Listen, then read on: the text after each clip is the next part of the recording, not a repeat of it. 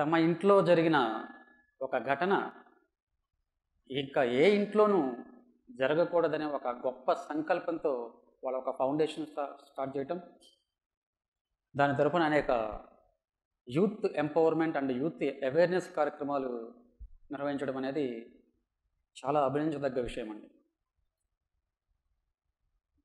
వారి కృషికి, వారి సంకల్పానికి మనందరం తోడుగా నిలిస్తే మనం ఒక చక్కని యువ భారతాన్ని చూసే అవకాశం ఉంటుంది.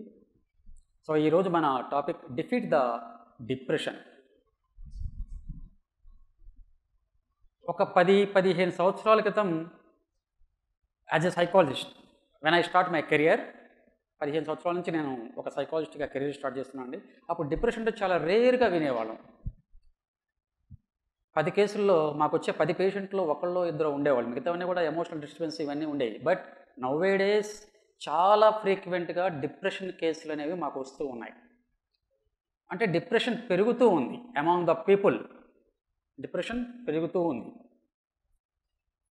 మీరు గమనిస్తే ఈరోజు మనం చాలా గొప్పగా చెప్పుకుంటున్నాం, చాలా గర్వంగా చెప్పుకుంటున్నాం. భారతదేశంలో ప్రపంచంలో మరి ఏ దేశంలోని లేనటువంటి యువశక్తి మన దేశంలో ఉందని చాలా గర్వంగా గొప్పగా చెప్పుకుంటున్నాము. అట్ ద సేమ్ టైం అదే యువత ఎక్కువ పర్సెంట్ డిప్రెషన్కు లోనవుతున్నారనేది కూడా మనకి బాధాకరమైన విషయం.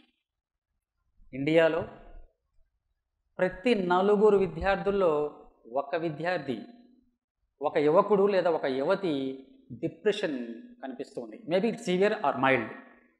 అది సివియర్ కావచ్చు, మైల్డ్ కావచ్చు. మీరు ఇటీవల గమనిస్తే ఐసిఐసిఐ లోంబార్డ్ ఆర్గనైజేషన్ ఒక సర్వే నిర్వహించారు దేశవ్యాప్తంగా. యూత్లో డిప్రెషన్ ఎలా ఉంది అనే ఒక సర్వే నిర్వహిస్తే కొన్ని ఆశ్చర్యకరమైన విషయాలు మనకు తెలిసాయండి. 65% of the youth reports a mild depression. కొద్దిపాటి డిప్రెషన్ మాలో ఉంది అని ప్రతి 100 మందిలో 65 మంది రిపోర్ట్ చేశారు. ఇట్స్ ఏ అలార్మింగ్ థింగ్, మనకు ఒక హెచ్చరిక లాంటిది. అంటే యువ భారతంలో రాను రాను డిప్రెషన్ ఎక్కువ అవుతుంది అనేదానికి ఇది సంకేతం అండి. అండ్ ఆల్సో 10 years బ్యాక్ తీసుకుంటే ఓవరాల్గా యూత్లో 2% మాత్రమే డిప్రెషన్ ఉంటే it's increase 12%. Nowadays it increase to 12%, పెరుగుతూ వస్తూ ఉందండి. రాను రాను యువతలో ఈ డిప్రెషన్ అనే ఒక మానసిక రుగ్మత అనొచ్చు, అది పెరుగుతూ వస్తూ ఉంది. ఎందుకు? ఇంతకుముందు ఆల్రెడీ జగదీష్ గారు కావచ్చు, అలాగే కులకర్ణి సార్, వీళ్ళందరూ కూడా మెన్షన్ చేశారు. ప్రపంచంలోనే అత్యధిక ఆత్మహత్యలు జరుగుతున్న ప్రాంతం దక్షిణ భారతదేశం. ఇది world wide report. World wide ప్రపంచవ్యాప్తంగా ఏటా కేవలం దక్షిణ భారతదేశంలో ఉన్న ఆంధ్రప్రదేశ్, కర్ణాటక, తమిళనాడు ఇలాంటి రాష్ట్రాల్లో మాత్రమే ఎక్కువగా యూత్ సూసైడ్ అనేవి జరుగుతూ ఉన్నాయి. ఇదందరూ మనం గమనించాలి. అంటే మన యూత్ ఒక ప్రమాదకరమైన అంచులో ఉన్నది. దీనికేంటి కారణం అని పరిశీలిస్తే the first reason is the and biggest reason is the loneliness. మనం ఈరోజు గమనిస్తూ ఉంటే ఏ యువతిని కానీ యువకుడు కానీ మీరు పరిశీలించండి, బోరు కొట్టేస్తుంది, లైఫ్ బోరుగా ఉంది, లేదంటే నాకు బోరు కొట్టేస్తుంది. ఆ బోర్ అనే పదం మనం తరచుగా వింటూ ఉన్నాం. ఈ భావన వాళ్ళని నెమ్మదిగా అలా ఒక డిప్రెషన్లోకి తీసుకెళ్తుంది. బోర్ అనేది ఎందుకు వస్తుందండి? When we feel the loneliness. ఎప్పుడైతే మనం ఒంటరితనం ఫీల్ అవుతామో ఆటోమేటిక్గా మనకి ఎంతో కొంత దాని ఎఫెక్ట్ మన మీద ఉంటుంది. We feel bore and we feel stressed. ఒత్తిడి వస్తుంది, దాంతోపాటు బోర్ అనేది కూడా వస్తూ ఉంటుంది. ఇది నెమ్మదిగా ఒక క్రానికల్ స్టేట్లో ఉంటే, అంటే దీర్ఘకాలికంగా ఉందంటే ఈ స్థితి, slowly they go to the depression. నెమ్మదిగా ఆ డిప్రెషన్కి వెళ్ళే ప్రమాదం ఉంటుందండి. సో ఇక్కడ మనం గమనించాల్సింది అంటే ఈరోజు యువత ఎక్కువగా ఒంటరితనాన్ని ఫీల్ అవుతున్నారు. ఎందుకండి? ఎందుకని ఈరోజు వాళ్ళు ఒంటరితనం ఫీల్ అవుతున్నారు? Most of the youth they are physically and mentally distancing from their families. కొంతమంది హాస్టల్లో ఉండొచ్చు, చదువు నిమిత్తమో లేదా ఉద్యోగం నిమిత్తమో వేరే ప్రాంతాల్లో ఉండొచ్చు, లేదా ఇంట్లోనే ఉండొచ్చు. ఇంట్లో ఉన్నా కూడా తల్లిదండ్రులతో సరైన కమ్యూనికేషన్ లేకపోవటం, సరైన సత్సంబంధాలు లేకపోవటం, వాళ్ళ ఇంట్లో ఉన్నా కూడా ఒంటరితనాన్ని ఫీల్ అవ్వటం అనేది చూస్తూ ఉండొచ్చు, మనం గమనించవచ్చు. సో అంటే ఫ్యామిలీతో సరైన సత్సంబంధాలు లేకపోవటం అనేది మొట్టమొదటి కారణం. Why? నౌడేస్ most of the families are nuclear. మనం ఒక 20 సంవత్సరాలు వెనక్కి వెళ్ళామంటే జాయింట్ ఫ్యామిలీస్ ఉండేవి, ఉమ్మడి కుటుంబాలు. అమ్మ, నాన్న, అత్తయ్య, మామయ్య, అమ్మమ్మ, తాతయ్య, బాబాయిలు, పిన్నిలు, ఇలా చాలామంది మన చుట్టూ ఉండేవాళ్ళు.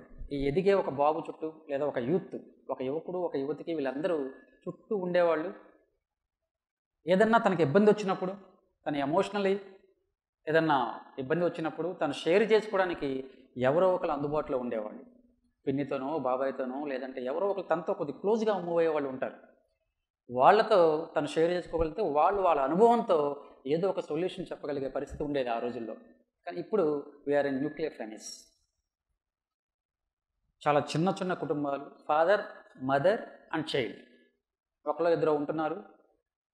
ఇప్పుడున్న నేపథ్యంలో ఇద్దరూ వర్క్ చేయాల్సిన పరిస్థితి, both the father and mother ఇద్దరు వర్క్ చేసిన పరిస్థితులు కనిపిస్తున్నాయి. కాబట్టి పిల్లలతో వాళ్ళు టైంని స్పెండ్ చేసే ఆ క్వాలిటీ టైం అనేది తగ్గిపోతూ వస్తూ ఉంది.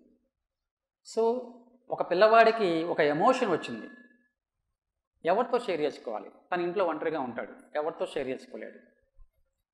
సో ఆటోమేటికలీ ఈ ఫీల్స్ లోన్లీనెస్. కనీసం నాకు మాట్లాడడం కూడా ఎవరూ లేరు, నేను షేర్ చేసుకోవడం కూడా ఎవరూ లేరు. వస్తారండి ఫాదరో మదరో ఎప్పుడో 1 గంట తర్వాత 2 అవర్స్ తర్వాత ఇంటికి చేరుకుంటారు. కానీ అప్పటికి ఆ పిల్లవాడికి ఈ ఫీలింగ్ వచ్చేస్తుంది, నాకెవరూ లేరు. ఏదన్నా నాకు ప్రాబ్లం వస్తే, నాకు ఏదైనా ఎమోషనల్ ఇంబ్యాలెన్స్ వస్తే నాకు షేర్ చేసుకోవడానికి ఎవరూ లేదనే ఫీలింగ్ ఆల్రెడీ ఆ కుర్రవాడికి అప్పటికి వచ్చేసి ఉంటుందండి. So this is the dangerous. ఈరోజు యువత ఒంటరితనం ఫీల్ అవడానికి ప్రధానమైన కారణం కుటుంబంతో సత్సంబంధాలు లేకపోవటం. ద సెకండ్ రీజన్ ఇస్ ఎందుకు డిప్రెషన్కి ఎక్కువ వెళ్తున్నారు అనేదానికి second reason social support system లేకపోవటం. సపోర్ట్ నెట్వర్క్ కరువు అయిపోయిందండి. అంటే ఫ్రెండ్స్తో కానివ్వండి, రిలేటివ్స్తో కానివ్వండి, ఇంకా మన చుట్టూ ఉండే నైబర్స్తో కానివ్వండి, ఇంతకుముందు కొంత రిలేషన్ ఉండేది, సత్సంబంధాలు ఉండేవి. ఇప్పుడు అవేవి లేవు, అవి లోపిస్తున్నాయి. మేబీ ఇన్ మై చైల్డ్హుడ్, నా చిన్నప్పుడు కానివ్వండి, నా ఏజ్ గ్రూప్ వాళ్ళతో కానివ్వండి, బంధువులు, బాబాయో లేదా మామయ్యో లేదా ఫ్రెండ్స్, నాన్న ఫ్రెండ్స్, అమ్మ ఫ్రెండ్స్ ఇంటికి వస్తే పిల్లలు ఏం చేసేవాళ్ళం? నమస్తే అంకుల్ లేదా నమస్తే ఆంటీ, మంచినీళ్ళు తాగుతారా అని అడిగేవాళ్ళము. ఒకవేళ ఇంట్లో వాళ్ళు లేకపోతే వాళ్ళు కూర్చోబెట్టేవాళ్ళము. డాడీ వస్తున్నాడు లేదా మమ్మీ, అమ్మ, నాన్న వస్తున్నారండి అని చెప్పేవాళ్ళం. ఈలోపు మనం ఒక చిన్న అంటే ఒక మర్యాద చేసేవాళ్ళం. బట్ నౌవేడేస్ ఎలా ఉందండి? మన ఇంట్లో పిల్లల పరిస్థితి ఎలా ఉంది? ఒక్కసారి మనం అందరం గుళ్ళ మీద చేసుకుని చెప్పండి. ఎవరన్నా కొత్త వాళ్ళు వస్తే మమ్మీ ఎవరు అంకుల్ వచ్చారని వాళ్ళ రూమ్లోకి వెళ్ళిపోతున్నారు. ఎవరు అంకుల్ వచ్చారని వాళ్ళ రూమ్లో కనీసం నమస్తే అంకుల్ కూర్చోండి మంచినీళ్ళు తాగుతారా అని అడగటం అనేది లేదు. బికాజ్ ఆఫ్ మనం నేర్పట్లేదు. మన బిజీతో మన లైఫ్ అంటే ఇట్స్ ఏ ర్యాట్ రేస్. ఈ ర్యాట్ రేస్లో ఉండి మనం మన పిల్లలకి సరైన క్వాలిటీ టైం ఇవ్వకపోవటము, వాళ్ళకు ఒక పర్ఫెక్ట్ రోల్ మోడల్ లాగా ఉండలేకపోవటం వల్ల ఆటోమేటిక్గా ఆ పిల్లలకంటే నెట్వర్క్ అనేది లోపిస్తూ ఉంది. తన చుట్టూ ఒక నెట్వర్క్ ఉంది, సపోర్ట్ నెట్వర్క్ ఉందనే ఫీలింగ్ పిల్లలకి ఉండట్లేదండి. That is one of the reason ఆ డిప్రెషన్ అనేది పెరగడానికి. And also the under reason is the nowadays is the media. One of the reason is the media. అది మేబీ ఆ టీవీ కావచ్చు, movies కావచ్చు, లేదా ఏదైనా కావచ్చు అండి. ఈరోజు మీడియాలో వస్తున్న అనేక విషయాలు ఎలా ఉన్నాయంటే యువతని తప్పుదోవ పట్టించే రీతిలో ఉన్నాయి. వాళ్ళల్లో లేనిపోని నెగటివ్ ఆలోచనలు ఇంపోజ్ చేసే విధంగా ఉన్నాయి. ఆ లిటిల్ మైండ్స్లో అప్పుడప్పుడు ఎదుగుతున్న చిన్నపిల్లల మైండ్లో కానివ్వండి, లేదా అప్పుడప్పుడే వికసిస్తున్న యువత మైండ్లో కానివ్వండి, అవాంఛనీయ ఆలోచనలను, అవాంఛనీయ ధోరణులను అవి ఇన్స్టాల్ చేసే విధంగా ఉన్నాయి ఈరోజు మనం గమనిస్తూ ఉంటే. వాటితో ఆటోమేటిక్గా some of the people may copy dum, వాటిని కాపీ చేస్తున్నారు. ఆ సినిమాలో అలా హీరో, ఈ సినిమాలో ఇలా హీరో అండి. ఒకప్పుడు మన కోపం వస్తే ఏదో రకంగా ఎక్స్ప్రెస్ చేయాలి. అదే ఈరోజు పిల్లల కోపం వస్తే ఇలా ఎక్స్ప్రెస్ చేస్తున్నారు, ఇలా అంటున్నారు. ఎక్కడి నుంచి వచ్చిందండి అది? నేనేమైనా నేర్పారా మా పిల్లలకి? మీరేమైనా నేర్పారా? ఎక్కడో ఒక దగ్గర నుంచి, ఒక సెలబ్రిటీ దగ్గర నుంచో, ఒక హీరో దగ్గర నుంచో, ఎక్కడో ఒక దగ్గర నుంచి తీసుకున్నారు, దాన్ని కాపీ చేస్తున్నారు, దాన్ని ఫాలో అవుతున్నారు. సో ఇలా మీడియాలో కానివ్వండి, మూవీస్లో కానివ్వండి, లేదా సీరియల్స్లో కానివ్వండి, వీటిలో వచ్చే ఒక నెగటివ్ అంశాలు తెలియకుండానే పిల్లల్లో ఒక నెగటివ్ ఫోర్స్ని డెవలప్ చేస్తున్నాయి. ఆ నెగటివ్ ఫోర్స్ వాళ్ళని నెమ్మదిగా వాళ్ళని లోన్లీనెస్ తీసుకెళ్తుంది. ఆ లోన్లీనెస్ నుంచి it's leads to depression. So ఈరోజు ఇవి కారణాలండి. అంటే సరైన ఫ్యామిలీ వ్యవస్థ లేకపోవటము, బలమైన సోషల్ నెట్వర్క్ లేకపోవటము, మీడియాలోని అవాంఛనీయ ధోరణులు, and fourth one is the very important, the technology.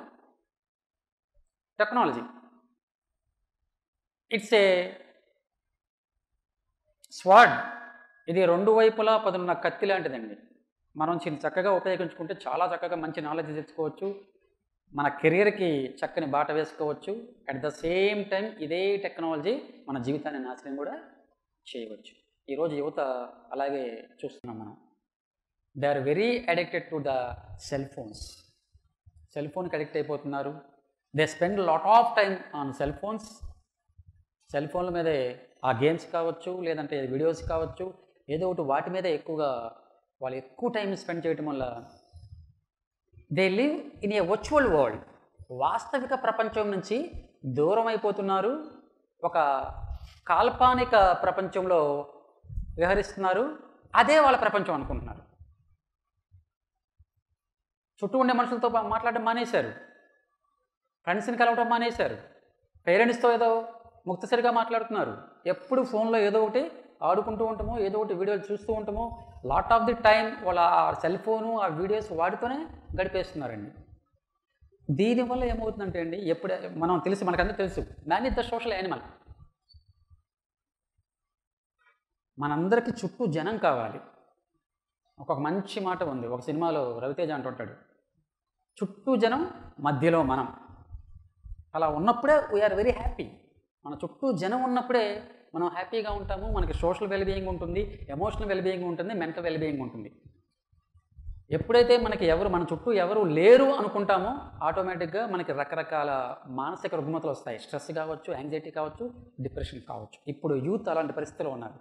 చుట్టూ మనందరం ఉన్నా కూడా వాళ్ళు ఒంటరిగానే ఫీల్ అవుతున్నారు. ఫాదర్ ఉంటున్నారు, మదర్ ఉంటున్నారు, అన్నయ్య ఉంటున్నారు, అక్క ఉంటున్నారు, చెల్లి, అందరూ ఉంటున్నారు ఇంట్లో. కానీ వాళ్ళ లోకంలో వాళ్ళు ఉంటున్నారు. ఆ ఫోన్లు ఏంటో, ఆ గేమ్స్ ఏంటో, ఆ ప్రపంచంలో వాళ్ళే ఉంటున్నారు. వీళ్ళెవరితో మాట్లాడట్లేదు. ఏదో నామకే వస్తే గుడ్ మార్నింగ్ అంటే ఏదో ఆ టిఫిన్ చేసేప్పుడు, లేదా లంచ్ చేసేప్పుడు, డిన్నర్ చేసేప్పుడు తప్ప ఎప్పుడు వాళ్ళ రూమ్లో గడిపేయటము, కంప్యూటర్ ముందో లేదంటే సెల్ ఫోన్లోనే గడిపేయటం అవుతుంది. అంటే ఒక కాల్పనిక జగత్తులో నివసిస్తున్నారు. అదే నిజం అనుకుంటున్నారు. ఇది క్రమేణా ఏమవుతుందంటే సోషల్ ఇంటరాక్షన్ లేకపోవడం వల్ల తెలియకుండా వాళ్ళలోనే ఒక లోన్లీనెస్, డిప్రెషన్ అనేది పెరుగుతూ ఉంది. దీస్ ఆర్ ద 4 ఫ్యాక్టర్స్ ఈరోజు పిల్లల్లో డిప్రెషన్ పెరగడానికి. సో వీటిని మనం తగ్గించాలంటే first of all we can reconstruct our family structure. Family స్ట్రక్చర్ని reconstruct చేయాల్సి ఉంది. Each and every parent should spare some time for their child. చిన్నపిల్ల కావచ్చు, యూత్ కావచ్చు. యూత్ అయితే ఒక ఫ్రెండ్లీగా మాట్లాడతాం, చక్కగా కూర్చోబెట్టుకుని ఏంటి కాలేజీ విషయాలు ఏంటి, ఎలాంటి మీ సార్స్ ఎలా ఉన్నారు ఏంటి, is there any girl friends ఎలా ఉన్నారు ఏంటి, చాలా క్యాజువల్గా మాట్లాడితే అప్పుడు దే కెన్ రివీల్. వాళ్ళు చెప్పే అవకాశం ఉంటుంది, మనతో ఒక ఇంటరాక్షన్ పెరుగుతుంది. రేపొద్దున ఏది జరిగినా కూడా మనతో ఇంటిమేట్ చేసే అవకాశం ఉంటుంది. Especially the girls. చాలామంది గర్ల్స్ ఏంటంటే బయట జరిగే విషయాలు ఇంట్లో చెప్పడానికి భయపడుతూ ఉంటారు. ఎందుకంటే బయట ఎవరో ఒక కుర్రవాడు వేధిస్తూ ఉండొచ్చు, వెంటపడుతూ ఉండొచ్చు. చెప్తే కాలేజీ మానిపిస్తారేమని భయం. లేదా కొంతమంది అతి తెలివైన పేరెంట్స్ ఉంటారు, నువ్వేమీ చేయకపోతే అతను ఎందుకు నీ వెంటబడతాడు. ఆ కర్మగాలి ఈ అమ్మాయి వాడికే నచ్చుండొచ్చు, వాడి అమ్మాయి వెంట పడుతూ ఉండొచ్చేమో. ఆ అమ్మాయి ఏం చేస్తుందండి, ఈ అమ్మాయిని అంటారు మాట, అంటే బ్లేమ్ హర్, తను బ్లేమ్ చేస్తారు. నువ్వేం చేయకుండానే వాడి జోలికి వస్తాడా. సమ్టైమ్స్ ఇట్స్ హ్యాపెన్, తను ఏమి చేయదు పాపం, కానీ వాడు అమ్మాయి వెంట పడుతూ ఉంటాడు. ఈ విషయాలు వీళ్ళు చెప్పడానికి భయపడతారు ఇంట్లో. అది ఒకసారి ఎక్స్ట్రీమ్కి వెళ్తుందండి. చెప్పుకోలేక, వాళ్ళకి చెప్పలేక, అతన్ని కోప్ చేయలేక sometimes they committed suicide also. ఒక విపరీతమైన నిర్ణయాలు తీసుకునే అవకాశం కూడా ఉంటుంది. సో అందుకని ఎప్పుడు కూడా టీనేజ్, ఎస్పెషల్లీ టీనేజ్ పిల్లలు ఉన్న ఇంట్లో ఎప్పుడు కూడా ఓపెన్ కమ్యూనికేషన్ ఉండే వాతావరణం ఉండాలి. మనం ఆ చర్యలు తీసుకోవాలి. యాజ్ ఎ పేరెంట్గా మనం ఆ చర్యలు తీసుకోవాలి. మన బాబు కానీ మన పాప కానీ ఏదైనా సరే జరిగితే మనకి ధైర్యంగా చెప్పగలగాలి. అలాంటి వాతావరణం ఇంట్లో ఉండాలి. అలా ఉన్నప్పుడు దే కెన్ ఎక్స్ప్రెస్, మనం చెప్పగలుగుతారు. మన అనుభవంతో, మనకున్న పరిచయాలతో మనం దానిలోంచి ఎలా బయటపడవచ్చు అనేది మనం గైడెన్స్ ఇవ్వగలుగుతాము. అదే ఆ సిచ్యువేషన్ లేదనుకోండి, ఆటోమేటిక్గా వాళ్ళకి తోచిన నిర్ణయం తీసుకుంటారు. అది ఒక్కోసారి ఎక్స్ట్రీమ్గా కూడా ఉండే అవకాశం ఉంటుంది. సో ఇలా మనం ఒక ఫ్యామిలీ రీకన్స్ట్రక్ట్ చేయటం వల్ల పిల్లల్ని కొంతవరకు సేవ్ చేసే అవకాశం ఉంది. ఈ డిప్రెషన్ బారిన పడకుండా లేదా సూసైడ్ థాట్స్ వెళ్లకుండా. అలాగే we can buildup the support network. పిల్లల చుట్టూ ఒక బలమైన వ్యవస్థని, అంటే బంధువుల ఇంటికి తీసుకువెళ్ళటము, వీళ్ళు పిన్ని, వీళ్ళు బాబాయి, అత్తయ్య, మామయ్య వీళ్ళందరితో పరిచయాలు ఏర్పాటు చేయటం, పండగలకి, ఫెస్టివల్స్కి, అలాగే పుట్టినరోజులకి వాళ్ళకి అటెండ్ అవుతూ ఉండటము, మనతో పాటు పిల్లల్ని తీసుకువెళ్తూ ఉండటము.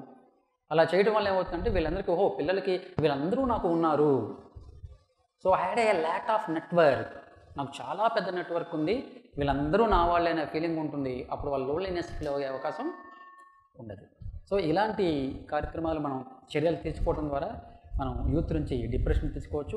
And another thing is the organisations, especially the colleges and schools ఖచ్చితంగా పిల్లలకి రకరకాల అంశాల మీద, వాళ్ళ వ్యక్తిత్వ నిర్మాణం మీద, అలాగే రకరకాల సైకలాజికల్ ఇష్యూస్ మీద అవగాహన కార్యక్రమాలు నిర్వహిస్తూ ఉంటే పిల్లలు చక్కగా హాయిగా ఉండగలరు.